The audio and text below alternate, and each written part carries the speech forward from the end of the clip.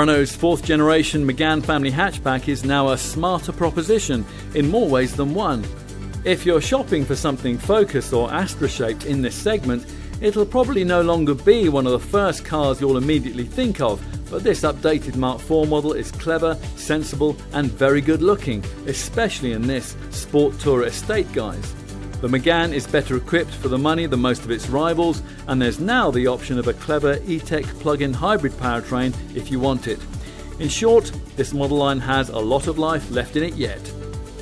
So, what's it like on the move? Well, as ever with the Megane, there's quite a difference between the sporting Renault Sport tuned models and the more mainstream variants that most customers actually choose. These are relatively softly sprung with steering tuned for comfort rather than engaging drive dynamics, although Renault has sharpened it up a bit as part of the facelift changes made here. To feel that, you have to play around a little with the driving mode settings, which alter steering feel, throttle response, stability control settings and the automatic gear change timings to suit the way that you want to drive. With this facelifted model, the comfort mode now has a lighter steering feel, while in sport the steering gets 25% firmer and the engine mapping offers up to 25% more torque for what's supposed to be a more dynamic drive. In truth, there isn't really very much about mainstream Meganes that delivers that, particularly now that Renault has banished the more powerful engines from the range. Only the 300 horsepower 1.8 litre petrol unit used in the separate Megane RS hot hatch remains.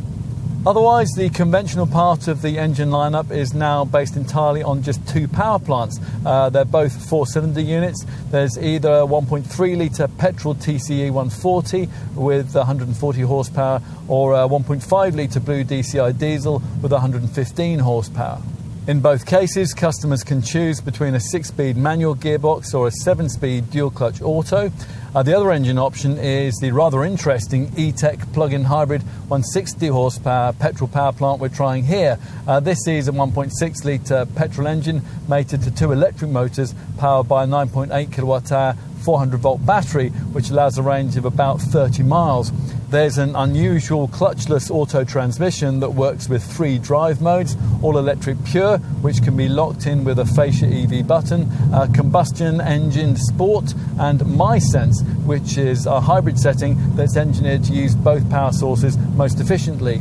Just how efficient a combination this can be is referenced by this PHEV derivative's official WLTP figures: up to 217.3 mpg on the combined cycle and up to 30 grams per kilometre of CO2, which in turn delivers a super low 10% benefit-in-kind taxation rating. Although this 4th generation Megane has been on sale since 2016, it's entirely possible that you may not be especially familiar with it, given its relative scarcity on British roads, in which case you'll come fresh to this Mark IV model's rather eye-catching looks, with its clever use of lighting effects, complemented on hatch variants and this sport tourer estate model by a low-slung stance and a wide track. If you happen to be familiar with the original version of this 4th generation design, then you will notice a few detailed changes on close inspection. The restyled bumper incorporates these smarter corner cutouts, and there's a revised lower grille which is chrome trimmed on the base iconic models, but is sportier looking on this plusher RS line variant thanks to this F1 style full width lower front blade. As for the lights, well, indicators have been incorporated into the distinct C-shaped front daytime running lights, and all models now get the brand's full LED pure vision headlights, the beam range of which has been increased by 30%. So get comfortable and have a look around. What will you notice? Well, there's now a bit more of a premium ambiance, and that's thanks to upgraded trim and upholstery and little extra touches like 8-colour ambient lighting and a rimless electrochrome rearview mirror.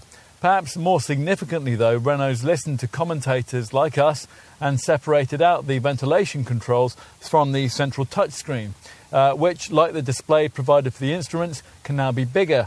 Plusher variants like this one get this smart portrait format 9.3-inch Easy Link central screen, while through the 3-spoke leather-stitched steering wheel you view a 10-inch driver information display with customisable virtual dials. With base iconic trim, both screens are 7 inches in size though. TomTom navigation is provided across the lineup, as is Apple CarPlay and Android Auto smartphone integration. And nice touches include the fact that, unlike a lot of other cars in this class, front seat lumbar support comes as standard. You'll also like the way that this lovely door trim mounted lighting strip changes whenever you change the cabin ambient lighting shade. Time to take a seat in the back. Well, we had quite high expectations here, given this 4th generation model's relatively lengthy wheelbase and the fact that it's one of the widest cars in the class. In the event though, accommodation here is quite tight, and that's despite Renault's insistence that there's more shoulder room here than most rivals can offer. Finally, let's take a look in the boot. Lift the tailgate and you'll find that the opening is a good square shape, but the high sill will make it a bit awkward to get heavier items in.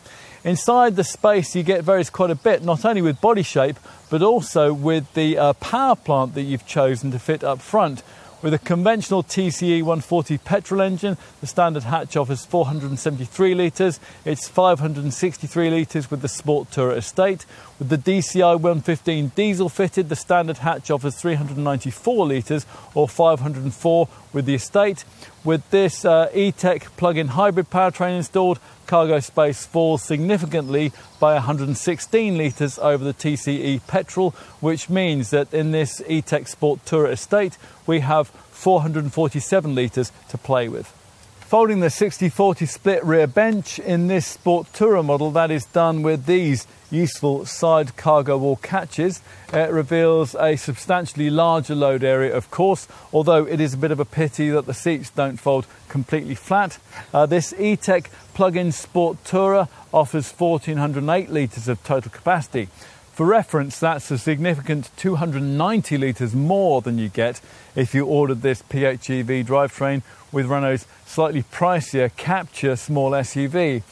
With any petrol-powered Megane Sport Tourer equipped to base iconic spec trim, including the E-TECH variant, you'll get a fold-flat front passenger seat, which, when it's pushed forward, will give you the longest load area in the segment, around 2.8 metres.